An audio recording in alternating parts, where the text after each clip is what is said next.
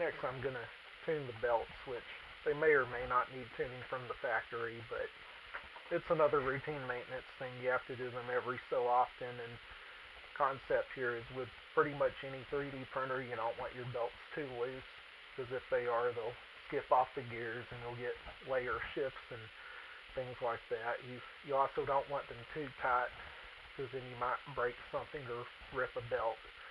And with a Delta 3D printer, since you have all three towers working to move the print head in every direction, you want each tower to be as close to identical as possible, and part of that is try to have the same tensile force and same tension in each tower, so you're not pushing or pulling too hard or too little in any single spot. And the easiest way to check that is with a guitar tuner, and I'm going to use a guitar tuning app. But an important note before doing that is it will not work if your belts are different. So if you replace a belt, you need to replace all of them. I don't even if it says stock parts. I have one printer where it prints it tunes to A2, and another one tunes better to E2. So I wouldn't trust that. They can't be damaged. So if they're damaged, you need to go ahead and replace all three. Some people do a little trick where they move the damaged part over to the flag in the carriage, but not showing that right now because of time.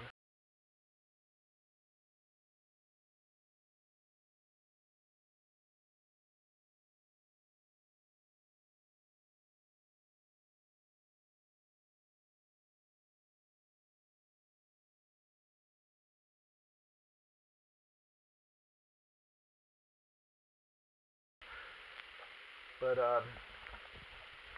I do have a little tool that I used on my other one, a mechanical tool for measuring tension that you can 3D print, but it's easier to use a guitar tuner if you can.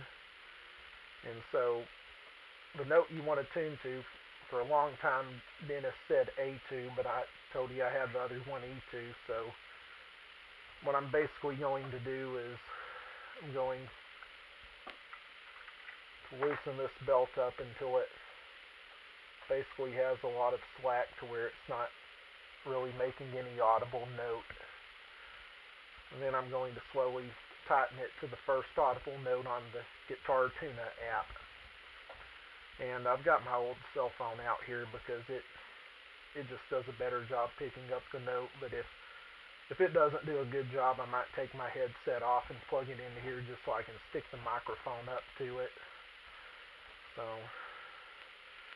but you want to pluck on this side of the belt, I assume, because you don't want to accidentally pull the belt out of the carriage flag, the carriage connector, because that's a real pain in the butt to get back in. So that's definitely too low. I'm gonna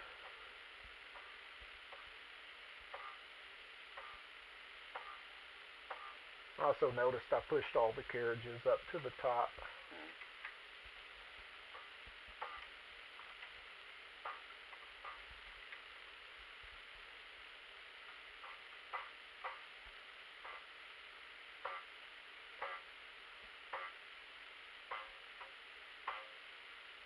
It really is like tuning a guitar, isn't it?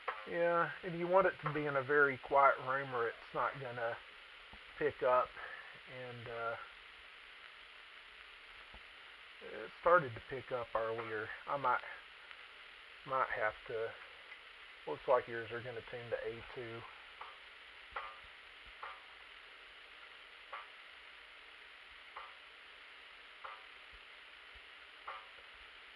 Too low is what the app says.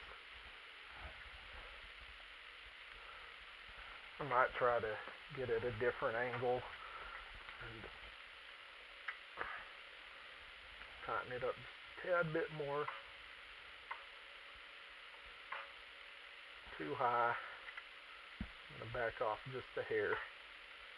Too low now. That was pretty close, but still too low.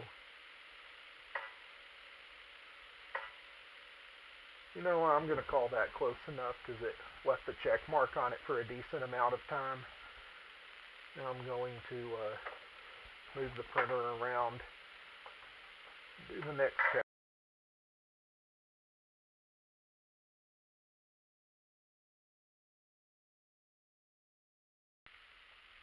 Okay, I'm back. One of the belts was being stubborn, so I think I'm going to have to use this tool that I printed online to tune it. So for reference, I'm going to go to one of these belts that I've already tuned.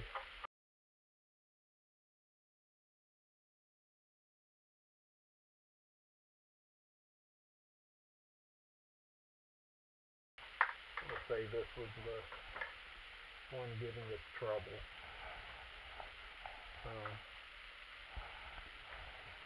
Get it back on.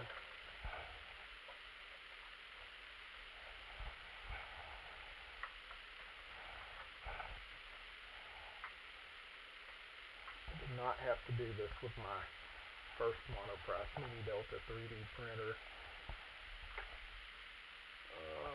Okay, so let's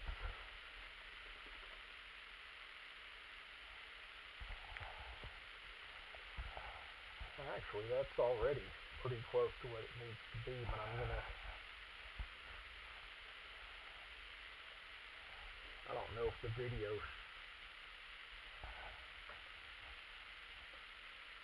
I'm not sure if the video will be able to see the tool moving, but it's definitely moving as I tension it. Yeah, okay. I've got that one at about the same tension now, so